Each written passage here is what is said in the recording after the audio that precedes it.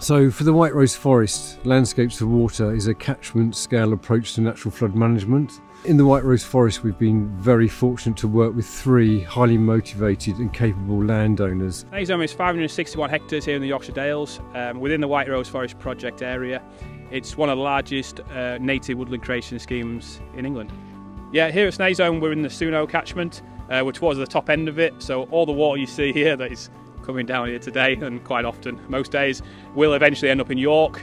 And obviously we've had a lot of issues in York of recent times with a lot of communities being flooded out down there. So yeah, things we're doing here should hopefully, make a bit of a dent into that.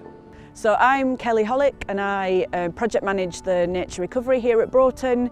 We've got 2,600 acres of what has been for the past tens of decades intensive agriculture. So over the last 4 years we've been looking at how we can transform what was a monoculture landscape into this mosaic of different habitats that not only produce healthy food but also help to deliver these essential ecosystem services that are required for a healthy planet. I'm Jess York, I'm a project manager with the National Trust in West Yorkshire. Today we're here at March Hague, which is part of Marsden Moor in the South Pennines. So our project here at March Hague forms part of a larger landscape scale restoration project that the National Trust and Yorkshire Water are doing in partnership with the White Rose Forest. The project is looking to restore, recreate and reconnect lost and degraded habitats of the South Pennines. Part of that will be restoring our upland blanket bog. Another thing we'll be doing is installing thousands of leaky dams to hold back water and help with natural flood management.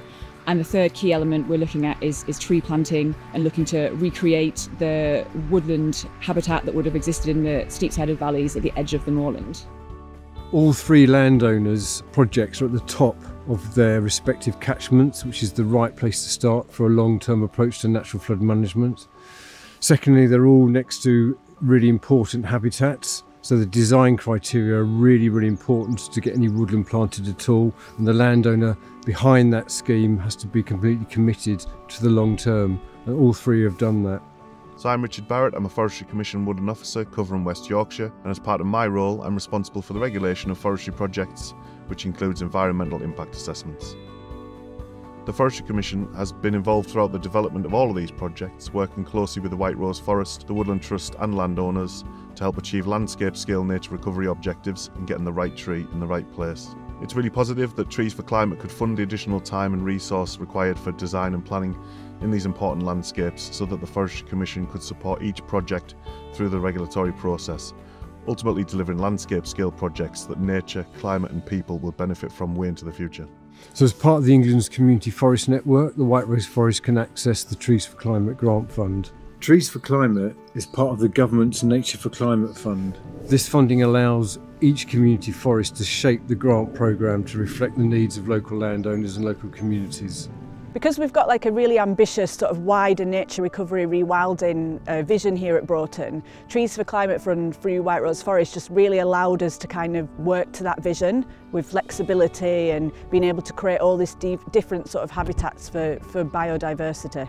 Without the White Rose Forest support and their Trees for Climate funding programme, the project we have today would not have happened. It's often overlooked the amount of time and money involved in actually designing these projects, whether that's staff resource to do that project management, all of the surveys and supporting information that we need to gather to design these schemes. It takes a really long time and it costs a lot of money, and the White Rose Forest have been with us all the way from the very beginning, supporting us and getting us to this point here today where we've got 65,000 trees in the ground. My name's Kath Godfrey. I work for Natural England on the Tree Action Plan, and my role is to assess woodland creation proposals to make sure basically that we get the right tree in the right place. We're really keen to see a very holistic approach to woodland creation, and Trees for Climate is really the only funding option that's able to deliver that fully.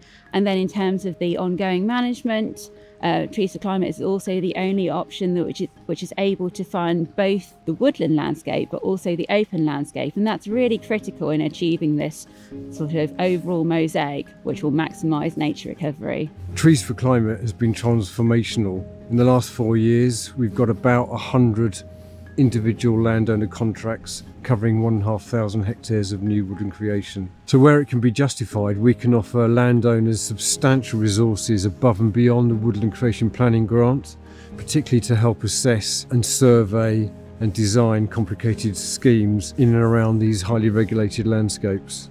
These three projects represent a significant step towards our 2050 vision, whereby natural flood management will have a significant reduction in flood for our major cities like Leeds and York, as well as increasing biodiversity corridors and wildlife.